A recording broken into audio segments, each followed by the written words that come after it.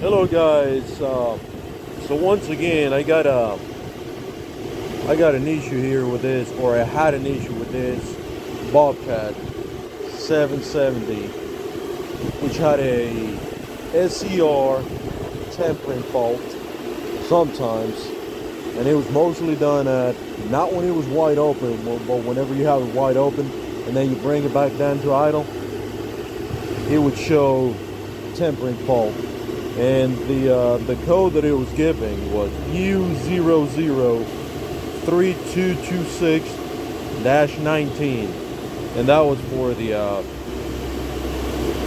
for one of the sensors for the post-treatment, NOx post-treatment. Out of the you guys know what really goes on with this thing, with the whole depth systems, and it's a pain in the butt. But finally figured this one out, and why it was having so many issues. Just the engine light on every now and then, sometimes it wouldn't. And so so that code is really for your post-treatment, or for the NOx treatment, post-treatment, which would be your downstream sensor. And as you can see on this specific machine, this is a 2017 Bobcat T770. It's the same thing with the 750s and the 800s as well, with this kind of system. And right on this one, you can actually get to it from here. It is that one right there. So that one you can really tell it was full of gunk, or it was dirty. What it was. And like some of you might know, those sensors, they're about 2,000 a piece, and replacing it wasn't in the plans as of yet. But unless we had to, then we would have. What I did to fix that issue was, and again, well, the thing is that when those things go bad, I had you can see right here. So if you take the cover off the top one of these things, you go up to the next one where you got the other little panel, just slap that thing off, and then you'll see your dosing computer thing. That's really what what tells the whole computer thing that what kind of readings those sensors are getting, and you'll get the right amount of depth in the system so it can work properly. So there, right here, you got post-treatment right here, and the other one is your pre-treatment for the NOx sensors. Now what you can do and always look for is up in here. If you follow this one right here, so this is for your post-treatment. That's for your pre-treatment. You can see here, one of the wires was also messed up. Now it wasn't all the way through. It didn't cut it. It didn't split in half, but it was still, it could still cause some issues. Make sure you unplug this thing right here. Make sure all the little connections are good and everything is clean. Trace it back, and if you trace it back, you'll see that it's that sensor right here.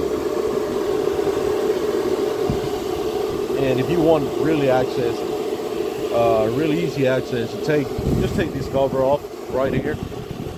You got one bolt here, another one right here, and then those two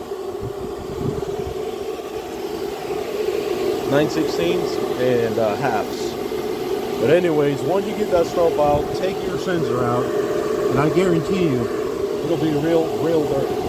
Especially when sometimes, if it's idling for too long, sometimes the pipe is messed up and water gets into it and it's really exposed. Once you take this cover off, you'll start seeing the pipe, the exhaust pipe, just sitting upright. Water can get in there, a whole lot of debris, dust, you name it. But that's pretty much what fixed the issue on this Bobcat, about with that code that always kept coming up. And I've read some forums about this thing, and it's like a common thing on Bobcats, you know, when they have this the whole dev system, and the code was U003226-19, and sometimes you might not get that code, but you will have the SCR or a code that says tampering fault, which means that sometimes if you do replace one of those sensors, and you get a brand new one or so, not all the time, but at times you do have to go into the computer and have a computer relearn for the whole dev system. Like I said about it's all about the dosing on these things, and that's your little module that says what kind of dose the whole system needs, depending on how it's running and how aggressive it's being ran or how much it's been idling. And it fixed the issue on this thing. Like I said, it's not only on the 750s and all that. It's also like on the newer Bobcats that has the exact same setup.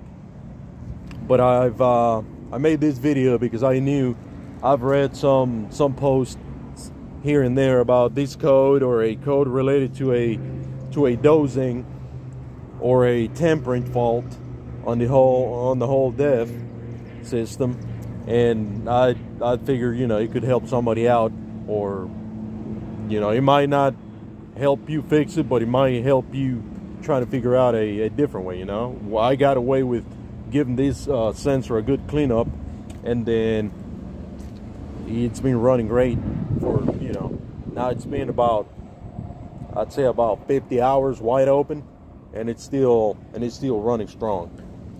Just make sure you check your wiring, make sure you check your the connections on it, make sure the sensor is not blacked out full of soot, and hopefully this helps someone. And I'll be back around with another piece of equipment and trying to help you guys out. You know, sometimes it gets pretty exhausting trying to figure something out, especially when you don't have the right equipment to go into the system with. But we managed to check the live data on those things, and it was running fine. Like it didn't give any kind of weird low reading or high reading or anything. It was normal. But then once you ran it wide open for about 30 minutes or so, you bring it back down to idle, and then guess what? 3 seconds later, light comes on. That code comes on. Tampering fault came on. You run it back wide open, and it goes away in like 2 seconds. And again, you can run it all you want, and it won't show the code until maybe 2 days later. Always at idle while it was already running wide open. So check your post-treatment sensors, connections, wires, and also check your the pre, which would be the upstream. So your upstream and your downstream, and you should be able to spot them right pretty quick. You see, got one right in there, and the other one, well, you can't really see it. Well, maybe you can. That shiny little thing, yeah. So that's the other one. And then if you go back onto the second plate, you got to this other side, you got another one right there. And it's all about the whole def. I know these things are pretty crazy with these setups. I don't really know how they did them, but they're complicated for sure. So I hope you guys like the video, and if you got any questions, I might be able to answer them. You know, just leave a little comment or something. You know, I see a good bit of machines here and there of all kinds. You know, Bobcats, Kubotas, Takeuchis, New Hollands, John Deeres, and so hopefully I'll get to do another video, and there it is. So y'all have a good one, and hopefully I was some help in any kind. All right, peace out.